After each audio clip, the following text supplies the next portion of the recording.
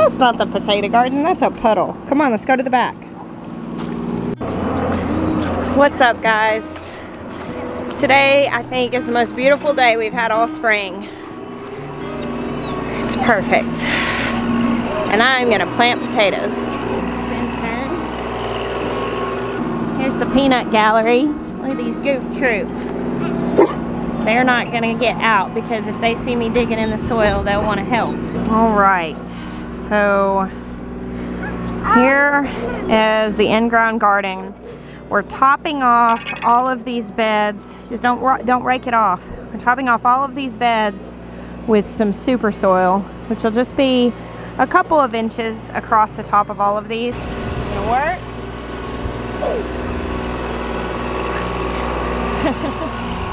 Over there, make sure you keep it on the pile, okay? See how this one looks? This is how it's supposed to look. I'm doing work, Mama. You're doing work? You're such a good worker. When you ask Ben what he wants to be when he grows up, he says a worker. Right now is a little bit late to be planting potatoes. Not too late, but ideally I would have put them in a couple of weeks ago. However, it's been so wet, just constant heavy rain, and that's not good. You don't want to put potatoes in and have them get rained on a lot because they can rot.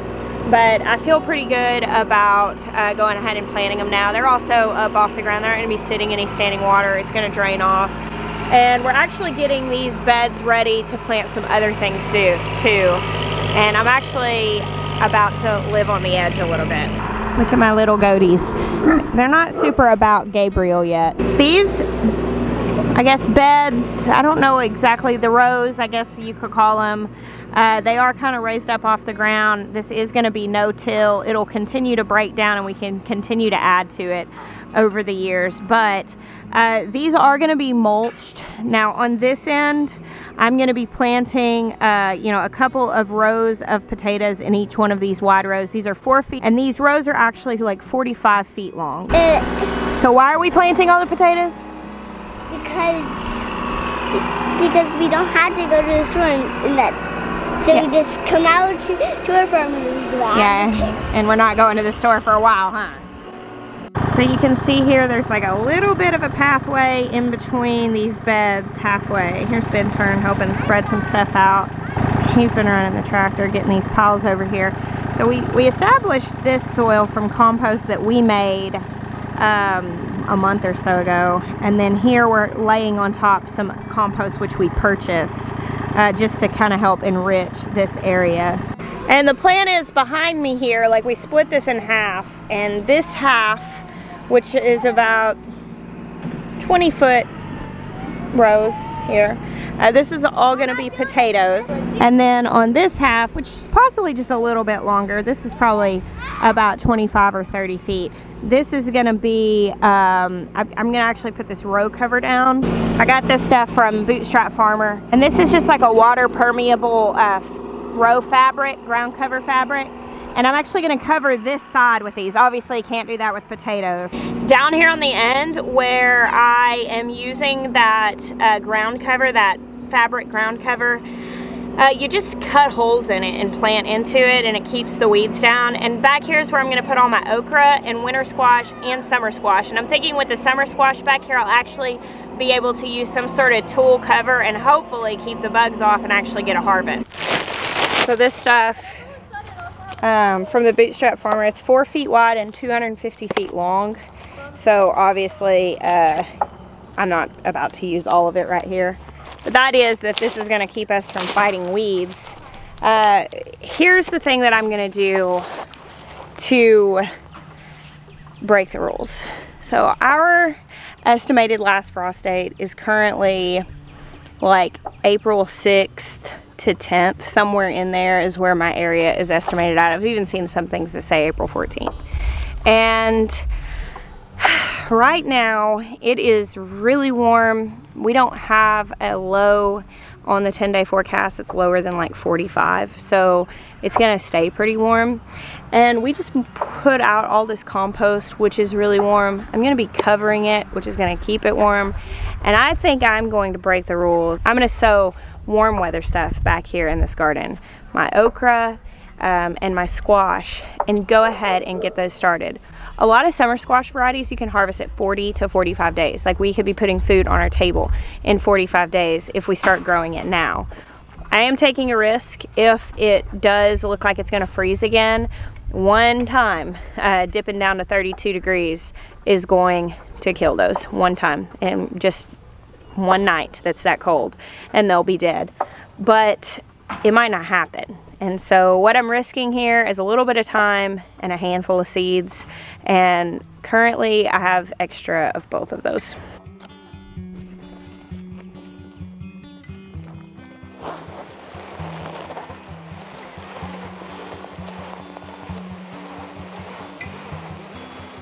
Well, we made a little boo-boo. We made our beds a little too high and wide. So we're actually gonna come in and scoop out some of this soil and kind of thin it out so we can flatten these down just a little bit and get a good purchase. We gotta use pins, metal pins, to stick this down into the ground, like, you know, fabric nails or whatever, and keep that down. So this is gonna have to come down just a little bit. And I think what we're gonna do to kind of offset this, because we already moved all this soil back here, I just kind of eyeballed it and I didn't think about the height. I knew it would be close, but I knew we might have to do this. But we'll probably just move that soil down to the end and just make these rows a little bit longer since it's already down here. These, however, are going to stay built up this high. And what I'm actually doing, and after it rains some, it's going to come back down a little bit. But I'm actually gonna just plant the potatoes down in here, not super deep. I'll probably plant them just about this deep, and then we're gonna stack hay up on this. We're gonna do a really heavy hay mulch, and this is sort of like modified from the Ruth Stout method, which Ruth Stout actually just put the potatoes on top of the ground and just piled the hay up on top of them. And we're actually planting them into the ground here, but this is no dig, and I am gonna pile them up on top because as this bed gets established, that's going to help with erosion. Now, hopefully, the way that we have built these and piled them up, and the way that there's room for the water to run, hopefully there's not going to be a ton of erosion. The beds that we had already put out here, they're not washing away. And they've been out here for a month, all the soil that's been out here. And we piled it up higher, but I think it's going to require ground cover and mulch to really keep it in place as much as I want to keep it in place. This is completely not realistic football. This is, no, my coaches would be very disappointed.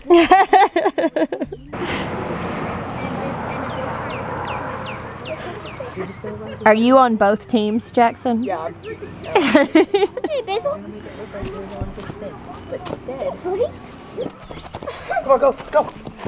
That's not quite what I expected. My kids have been cooped up in the rain, so they're clearly enjoying the outside. We just took a lunch break. They're playing some flag football in the front yard, and I'm gonna go back and put my potatoes in the soil. I'm gonna try to let Bear be out with me, and hopefully he doesn't get into too much stuff. You wanna check on the chickens? Oh, hey ladies. Oh no, I've made a bad choice. I'm wearing sandals. Hey, 2 eggs. We're moving on up. 2 today. Well done, girls. Yay, good job. Gotta do kung fu to keep them from biting my toes while I'm out here in sandals. My attempt since the coronavirus outbreak has been to share with you guys our process and, you know, somewhat in our process of decision making, kind of what we're doing the same and what we're doing different, and also to put out a lot of content that is helpful to people who are really new, because we're getting a lot of messages from people who are like just really realizing that they want to grow food, given just the current climate of things. And I mean, having food security and growing food, one, if you're stuck at home a lot, grow a garden, because I mean, what else are you gonna do whenever you're not leaving your house?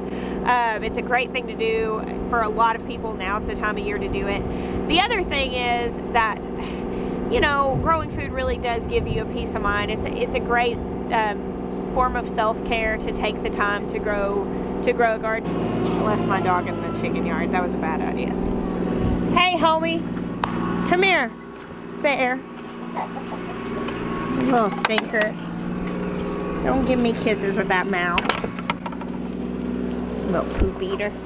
I am not sharing any of the stuff that I'm sharing right now to incite fear or try to add to any panic that anybody may be having about the possibility of food shortages or anything like that. I am not trying to get political up in here at all. However, the real truth is, like, we're a channel that teaches people how to grow food. We encourage people in family life and home life, in their personal faith, and growing their own food and going back to the garden and localizing their food sources. And so really, to me, like, we've been talking about those things for 2 years. Stopping talking about them right now would make no sense. I mean, it's really time. I feel a sense of responsibility to share what I have. And if that's equipping people to do something that they've never done before, I totally want to do that. So, kind of sharing some different things. We changed a couple of plans, not a lot. We had actually already planned on putting up this high tunnel and putting in all these in-ground gardens before all this stuff happened. Like, this was already in our plan. We were already tripling our growing space this year. And now I feel like, okay, now I know why. Because it didn't really make a lot of sense. We didn't even know what we were gonna do with extra food because we really don't have time to market. But yeah, now I understand why. And I'm really glad that we're gonna be able to help other people with the resources that we have.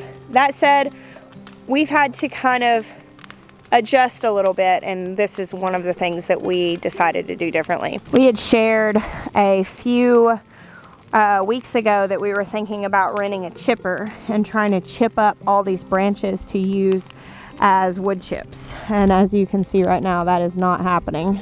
The reason why we decided to go ahead and burn this, which we can use the ash in the compost. You wouldn't want to put this much ash on your garden, but we can set it to the side and use it as needed. So it's not like a total bust. And we did take out a lot of logs. Some of them are going to be milled. Some of them we're going to have just to use for like posts and stuff. What we could salvage, we did, but a lot of these branches, they would have made great wood chips. And we could have gotten a chipper right now, but again, we are choosing to stay at home and go out as little as possible, which for us is, we actually can do that. We live a pretty introverted life. We're pretty self-sustained, so like we really don't have to go out a lot. Right now our goal is to get that greenhouse, that high tunnel up as soon as possible so we can get growing as soon as possible. So this was the fastest way with the least interaction, and we'll just get wood chips at a later date.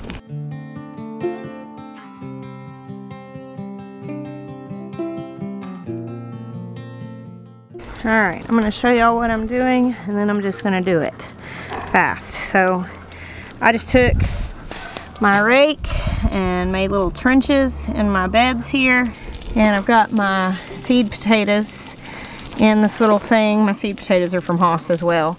As you can see, they're quite sprouted. And so basically I'm gonna tuck them down in here, and it's okay for some of that to stick out, but we're looking at putting those couple inches down under the soil, and I'm not gonna individually cover them up. I'm just gonna lay them all out and then cover them up. And after we get done putting all these potatoes in, and I've got multiple kinds from Haas Tools. These are the blue Adirondack, and some of these are cut. The bigger ones are cut, the smaller ones I didn't bother cutting, but like some of the bigger ones are cut and healed. But I'm putting these down these mounds, and I'm going to plant all 3 of these with the potatoes I have. I also have some potatoes. I just had some organic potatoes from the store that were on the bottom of my produce shelf, and I missed them, and they all started to sprout and grow eyes. So I'm going to plant those too, because I believe I'm going to have the space for all of them. And then we'll mulch them really heavy with straw after we're done. So where some of these little things stick up, those will be primarily covered with straw. I'm planting them about 12 and 14 inches apart down the trench. Probably give them a little more space if I'm using a bigger piece that's got multiple eyes on it.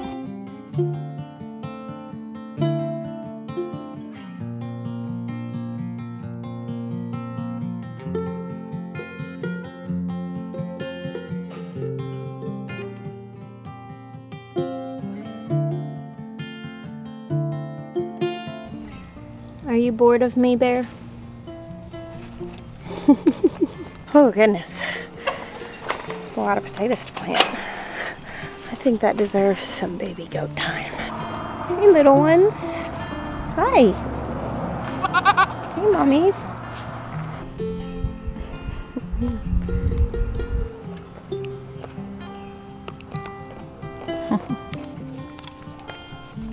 Hey lovely. What's up, Regina girl? What's up?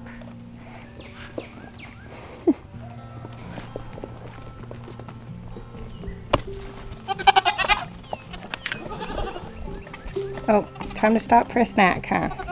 A goat playground or teeter-totter or something is definitely on the to-do list after all of the, you know, like really time-sensitive food production things. Those are the priority. Mom, when we go He's such a spaz. Now, I've shared often that I am like a total introvert, and I really am. But I'm having to come to terms that maybe I liked getting out and about a little more than I realized in the wake of not being able to do it, like staying home. And I mean, we have a ton to do. We have a lot of people here, so it's not like I'm really experiencing like the real worst of that by any means. And I'm thankful for the circumstances that we have, but I'm definitely realizing the fact that maybe I like social interaction just a tiny bit more than I had previously thought. Look at these clowns. It's always you, Miriam. You're always the first to come say hello. So I've been keeping an eye on Mabel because she is my goat that I am suspecting is pregnant. I really feel like she may be getting a little bit of an udder. What do you guys think? You want to diagnose her backside? Nestle said no, don't exploit her in that way. She is one of my wildlings. She was dam raised. I don't know. I think she's pregnant. I've been wrong before, but she was definitely exposed to a buck, and she's a first timer, so for her udder to be forming at all usually would mean something. And then Winona here, she's bred, we know, because she had a blood test right before we got her, and she's starting to show. Her belly's starting to really get bigger and her udder's starting to fill out, so she's still got a few months though. Bye girls. Bye. Country kid. Are you a farm kid, Benjamin? Yeah. On my current to-do list, and what I've been working on a lot this last week or so, has been to deep clean my house. Not so much for biosecurity, but because it just really needs it.